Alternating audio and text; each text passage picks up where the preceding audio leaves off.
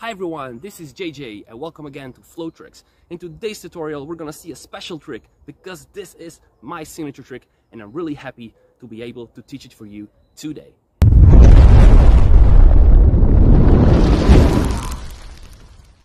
The reason I wanted to show this trick today to you guys is because, you know, the tricks you do very well that are a bit of your own, you keep to yourself.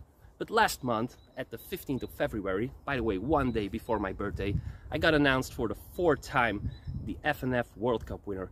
So, you know, I was really over the moon, and when you win such a big competition, there were 137 players of 41 countries, you start thinking. And I'm starting thinking about the future because, you know, where is my legacy at? You know, that's something I think everyone has at a certain point, and I think this trick is just part of it. So in an impulse, I decided today, because it's good weather, you know, to show it to you guys. Because this trick I obviously also used at my World Cups. I used it for the first time at my World Cup of 2021. And I also used it in my final combo in the 2022 World Cup entry that I sent in.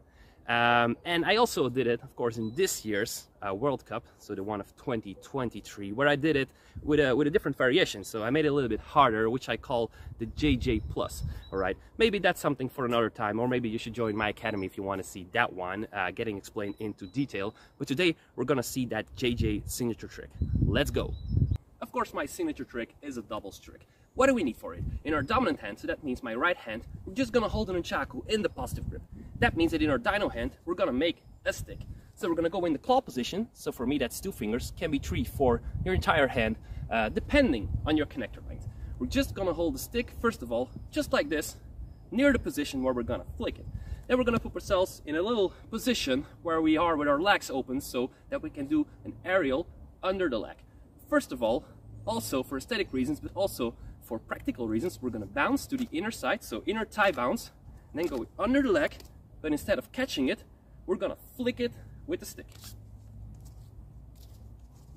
And that's how you do the first part of my signature. It's obviously important to show this trick from the side. So while we make a stick with our dino hand, we put ourselves in this position. What is very important is when you do that inner thigh bounce, ready to do the aerial under the leg, is not to do the aerial under the leg like really high, when you catch it at chest height, let's say, which you normally do with an aerial under the leg. But in this case, you're gonna pull the aerial, or you're gonna aerial the stick a little bit more in front of you. That way, there gets a little more tension on the rope when you hit it with your stick and flick it in the air. You see, I almost had to reach for it, and that's what you don't see, of course, in the front image. But it creates that certain tension, both on stick and rope. That combination, both with flicking it, not rolling it, that gives that perfect aerial for JJ's signature trick.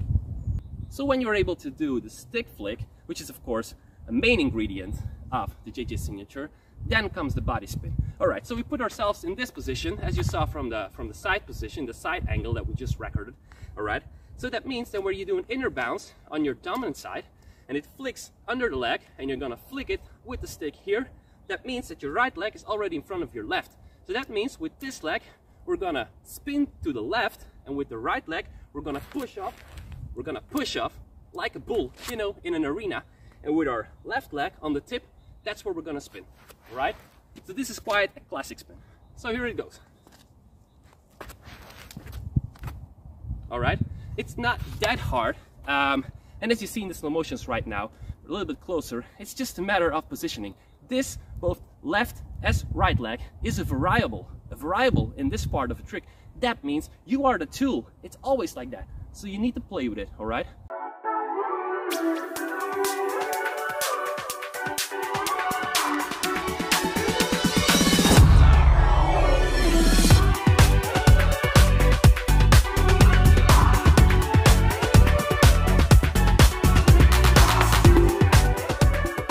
So now we're able to do the JJ signature trick. You know, it's a trick obviously that lies close to my heart.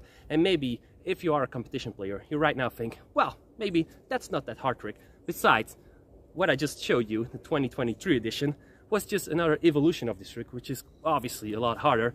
But it's not only about hard tricks, it's also about being creative and taking that creativity to the competition, all right? So when you're competing in your next competition and you have worked a ton of time on being creative, don't show it yet, all right?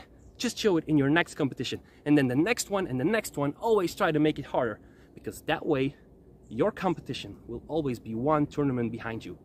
And that's also very important and something I really want to say today, you know, all right? So good luck with this one. Keep the faith. You can always contact me, and up to the next one.